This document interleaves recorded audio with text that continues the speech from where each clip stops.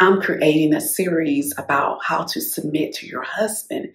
So if you haven't watched episode 1 and 2, make sure after you get done with this video that you go back and watch those 2 videos. This video is for a Christian woman that's interested in learning how to submit to her husband. In this video, I'm going to share 3 important tips with you. So make sure you stay tuned and watch the full video. Think before you speak. Don't rush to speak.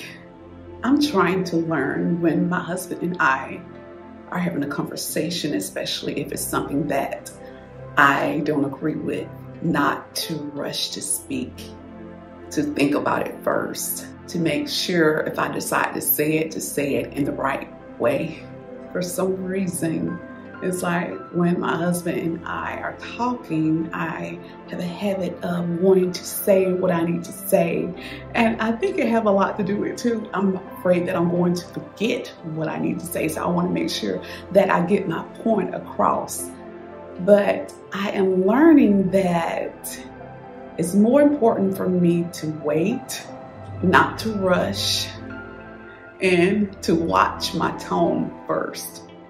I am learning, even if it's true, you want to make sure it's at the right time. And is it appropriate to say?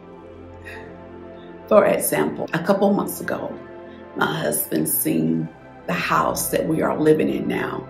And at that time, we were renting and we had bad credit and also low income. So my husband and I, we were on our way to church and he seen this house and it was a for sale sign out in front of it. We've always admired this house, but it wasn't available.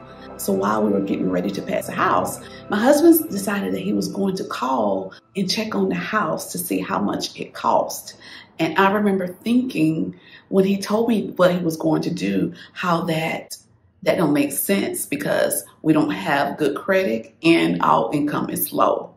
And I'm just so glad that I didn't say anything and something spoke to me and told me, don't say anything, just let him do it.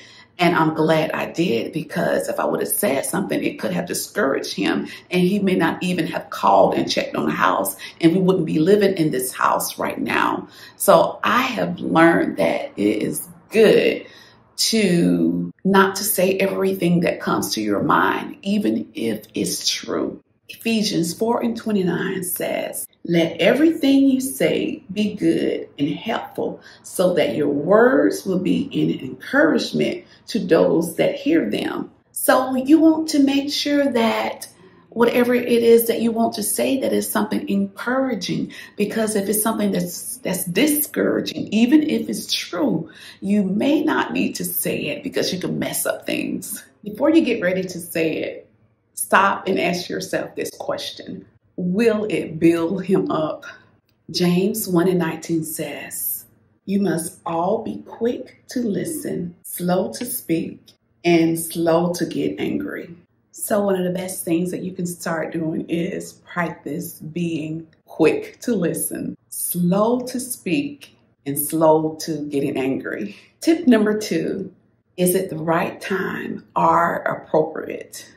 It's an old saying, if you don't have anything nice to say, don't say anything at all. So I have learned that even though if it's true, sometimes it's not appropriate for that moment and it's just good to be quiet. Tip number 3, speak with grace. Colossians 4:5 says, let your speech always be with grace, as though seasoned with salt, so that you will know how you should respond to each person. We need to season our words. Think about what you're going to say before you say it. You want to make sure you say the right words and also you use the right tone. A lot of times it's not about what you say. It's more to do with how you say it. I don't want to talk to my husband and he don't receive what I say, because it's more like it's a waste of time. So it's better to say it in the right way. say it at the right time, because if he's not going to receive it, what's the purpose? Food for thought.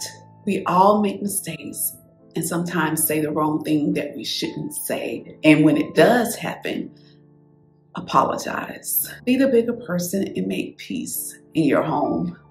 And just try not to say the wrong things often.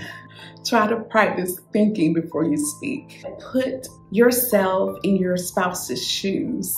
Would you receive it from your spouse if he spoke to you or said the same exact things to you? We would get along so much better with our spouses and also other people if we just practice treating them the way that we want to be treated, speaking to them the way that we want to be spoken to. I have a question for you. Do you ever think about how the way that you communicate with your husband? Do you have an issue with saying the wrong things to your husband? If so, leave a comment. If you like my message and you want to support me, all you have to do is subscribe to my channel and click on the notification bell. That way, every time I upload a video, you will be notified. I have 2 Facebook groups. One is called Chats with Flo, and it's for women. And in that group, we talk about self-development. I have another Facebook group that I just started, and it's for Christian wives. The name of it is Wife After His Heart. If you are a woman and if you're married, I would love it if you come and join my Facebook group. Make sure you stay tuned for the next upload of how to submit to your husband.